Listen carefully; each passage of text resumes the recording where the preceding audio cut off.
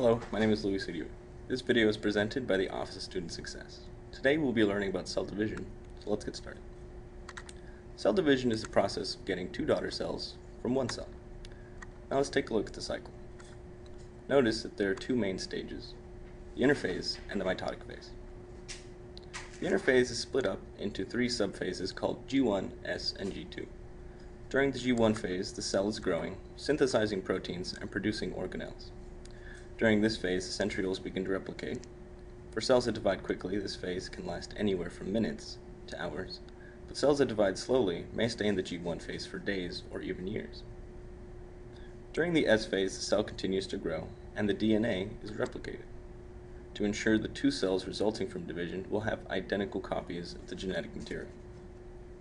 The last subphase of interphase is G2. This stage is generally brief. In this phase, the cell continues to grow, enzymes and other proteins needed for division are synthesized and moved to the proper locations within the cell. Remember the centrioles that began to replicate in G1? By this phase, the replication is complete. Now the cell is prepared for division. It has grown to the appropriate size, it's doubled its genetic material, and produced enzymes and proteins needed for division. The cell enters the mitotic phase. The mitotic phase occurs in two major overlapping phases, mitosis and cytokinesis. Mitosis is defined as the process of dividing the nucleus into two daughter nuclei. Cytokinesis is the process of splitting the cytoplasm in one cell, creating two cells. Mitosis is divided into four subphases.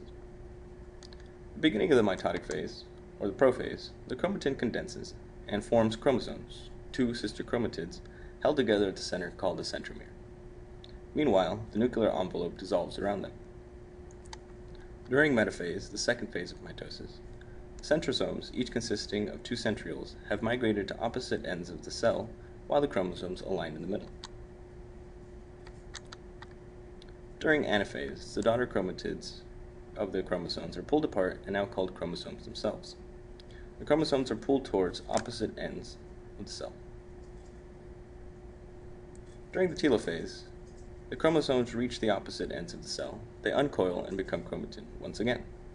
Nuclear envelopes form around them, and for a moment, the cell has two nuclei.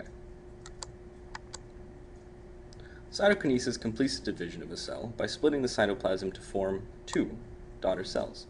Along the middle, a cleavage furrow appears and pinches the cell apart. This process began in late anaphase and continued through and beyond telophases. Now the process of cell division is complete. Two nuclei and two cells have been formed. Depending on the cell type, each new cell can now enter the interphase and grow until it can divide again. This video has been presented by the Office of Student Success.